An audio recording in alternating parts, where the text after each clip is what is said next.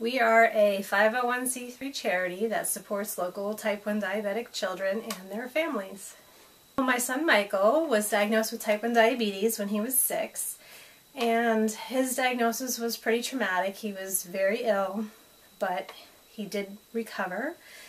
And when we were leaving the hospital, the doctor, his only explanation for why he actually walked out pretty much okay was that it was a miracle. I don't know, I'm the mascot, I'm the figurehead.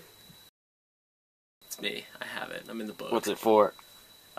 Being the most diabetic person alive, aka getting a blood sugar of exactly 2,656 mg/dl. Don't ask me what that means.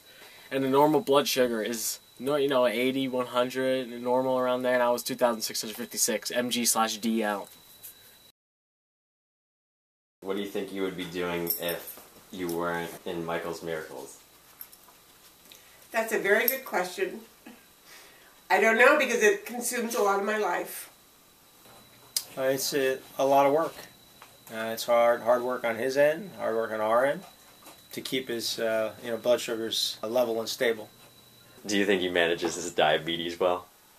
I think so, yeah. Yeah, he jokes about, things like that, but I think he manages himself pretty well. It's a constant thought in the back of your head. Before he eats, he needs to check. Before I can go to sleep, I need to check his blood sugars to make sure they're at a good level. We are trying to broad base our support through different sponsors, trying to get support from local merchants and from hospitals. We support many families. I have a monthly support group where all the kids are welcome to come. It's a great chance for them to get to know each other. We have social activities we run for the families.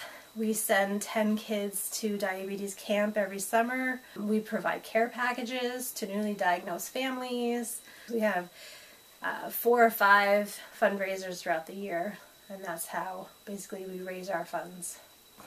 Sometimes I think, everything happens for a reason. So now we get to share our experiences with other families that happen to follow in the same footsteps we have. My thought on that is that they will come up with a way to prevent it for new families before they'll find a cure. I know they're making a lot of big strides in finding a cure. I'm not sure if they will, but I'm very hopeful. I hope. That's my fondest hope. Yeah, bro, check out Michael's Miracles! Woo! .com. Actually, it's .net.